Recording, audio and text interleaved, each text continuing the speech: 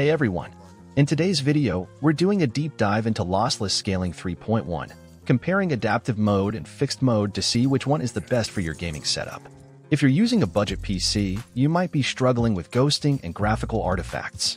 So, let's break it all down and find the best settings for you. You guys already know, Lossless Scaling is a tool that helps you increase game performance without needing to overclock or modify a game's settings. It does this through frame generation mode. However, in version 3.1, there are two main modes, fixed mode and adaptive mode, and choosing the right one can make or break your gaming experience. Fixed mode has many different options: X2 mode, X3 mode, X4 mode, finally X20 mode. X2 mode means your base frame rate is doubled, while the X3 mode means it is tripled. Similarly, there are X4 and X20 modes. However, for budget PC users like us, X2 and X3 modes are the most practical, mostly X2 mode, as it provides solid performance without introducing unwanted artifacts. Also, make sure to limit your FPS using MSI Afterburner to ensure stable performance while reducing unnecessary GPU power. Adaptive mode is a more advanced frame generation method that dynamically adjusts based on your monitor's refresh rate. Example: suppose you have a 144Hz gaming monitor and can maintain a stable base frame rate of 50 or higher. You can increase your frame rate to 144 to match your monitor's refresh rate, providing a smooth gaming experience. I'm choosing 3 of the most graphically demanding games for budget PC users. Let's test both fixed and adaptive modes in these games to see which one minimizes ghosting and graphical artifacts while delivering the best performance.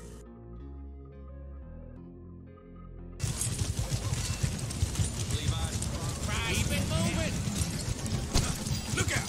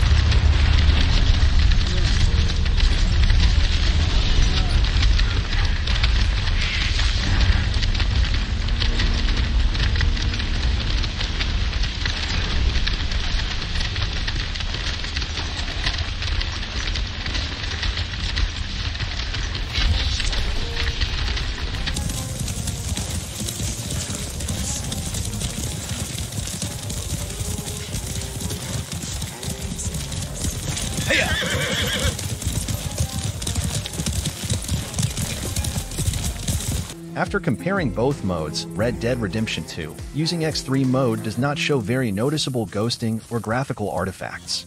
However, in Cyberpunk 2077, even X2 mode has minimal ghosting, though it's not very significant.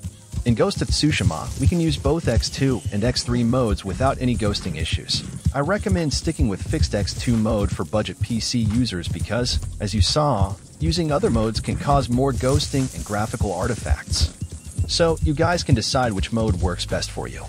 If you found this guide helpful, don't forget to like, subscribe, and hit that bell icon for more optimization tips. Thanks for watching, and I'll see you in the next one.